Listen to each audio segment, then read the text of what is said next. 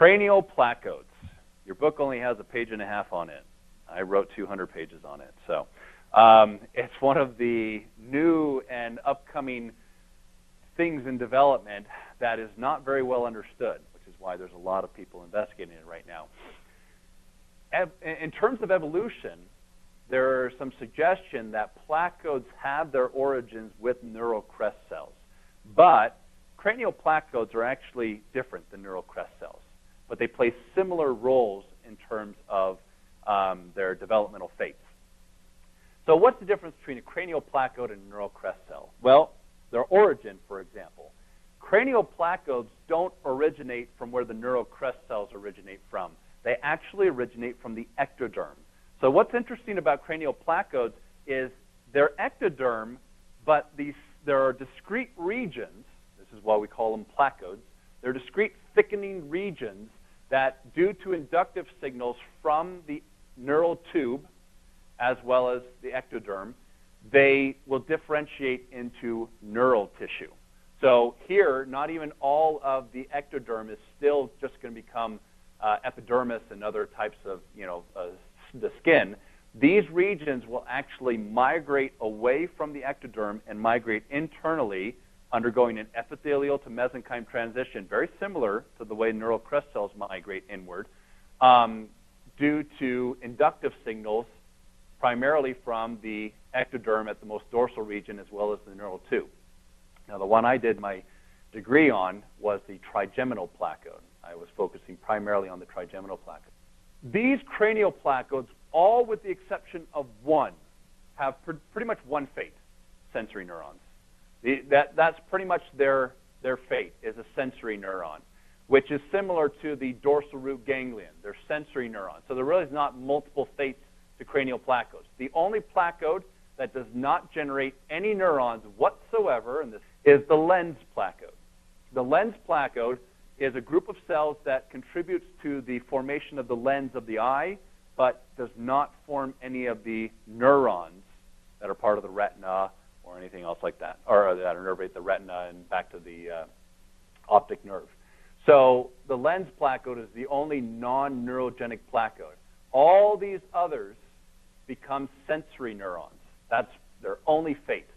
Now, there's lots of signals going on here. They found that in each one of these regions, there are certain groups or families that are very unique to each one of these. For example, the PAX genes, or paired homeotic paired genes, are expressed in different types in all of these different types. For example, the trigeminal, the one that I studied, is just PAX3. And some of these others have PAX6 or PAX2 or PAX4 or whatnot. So there's different transcription factors expressed in each one of these regions. The main type of signaling that turns on these transcription factors is the Wnt signal. So each one of these regions tends to have a different FGF receptor, or fibroblast growth factor receptor, that is the receptor to the Wnt ligand. There's a wide variety of Wnt ligands that get released from the neural tube that will induce the overlying ectoderm to differentiate into these respective placodes. So they're definitely an area of great interest for developmental biologists because of their very restricted fate. They only become sensory neurons. So it's very easy to be able to look at the signal pathways. In fact, the sequential inductive events.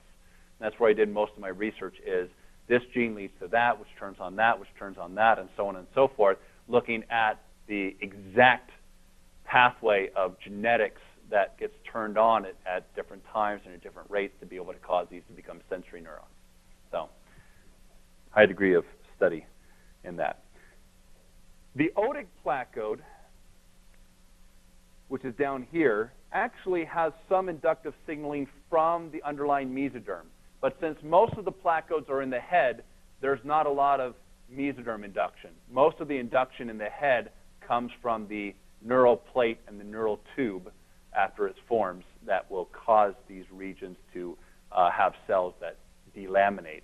We believe that there's a lot of things like Notch delta signaling in this as well that's responsible for neural induction and neural differentiation and whatnot.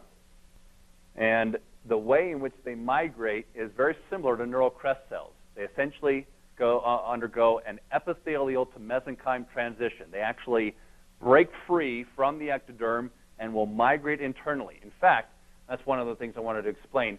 In the cranial neural crest cells, they will mix in with the placode cells. So when you get something like the trigeminal nerve forming, it's actually a mixture of both neural crest sensory neurons and trigeminal placode sensory neurons, all mixed in. You can actually see the difference between the two with certain molecular markers. But you get a mixture of both neural crest and trigeminal placode cells coming in to form some of these ganglion. Okay?